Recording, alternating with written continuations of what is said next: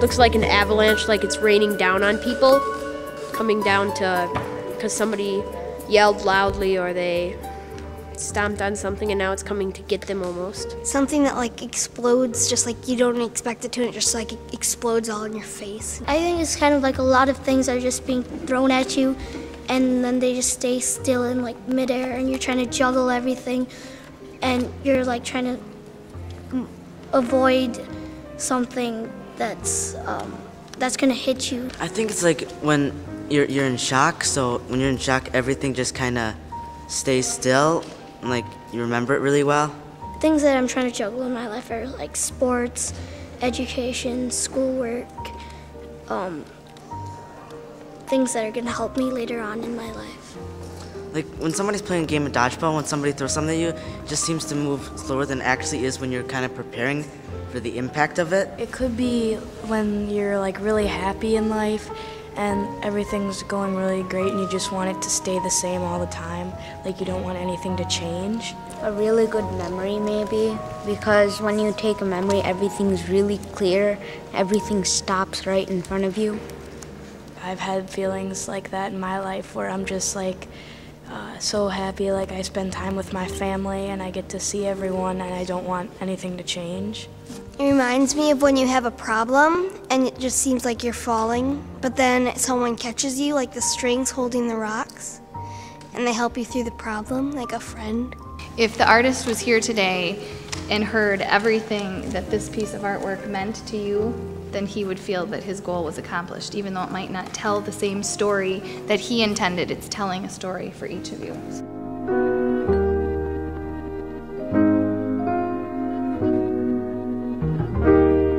Focusing solely on the water in front of me. Uncle Brian was giving a desperate attempt to spin me out of the wake of Grandpa's old motorboat. It was another terrific week up at Paradise, or that's what Grandpa called it. We spend a week every year at my grandparents' cabin, located on a tiny Pile Lake way up in the You described it so well that you didn't have to say, I was tubing on my grandpa's boat, but you could say, you know, I zipped past the loom bobbling lazily in the water and I'm being pulled by a motorboat, and you're not necessarily saying you're tubing, but anyone can know that you're tubing because of the way you described it so well, and that's good.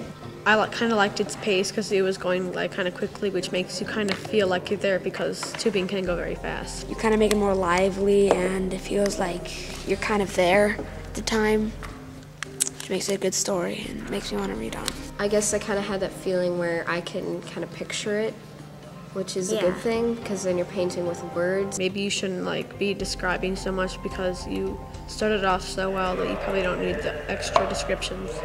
Don't worry about where the cabin's located or what it's called. Just worry about where you are at that moment. If you're describing that you're tubing, then like finish it off with like how the tubing went, or like when if you fell off, or like the adrenaline rush or whatever. But don't worry about, well, this is where I was, because then that's like branching off to a different story, because then you talk about the cabin or something and what it's like, but you want to focus to the main point.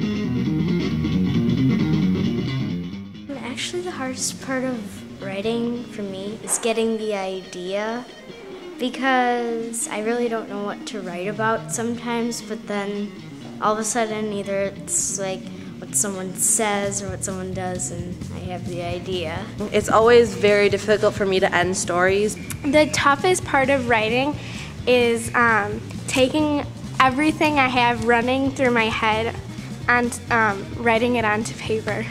And I thought today was really inspirational, because when I looked at the art, usually I can't think of anything to write even though I like it, but today, when I looked at that picture, it totally reminded me of something that I almost had forgotten about. The writing was awesome because we got to make new friends and use a really cool process and share everyone's writing tips.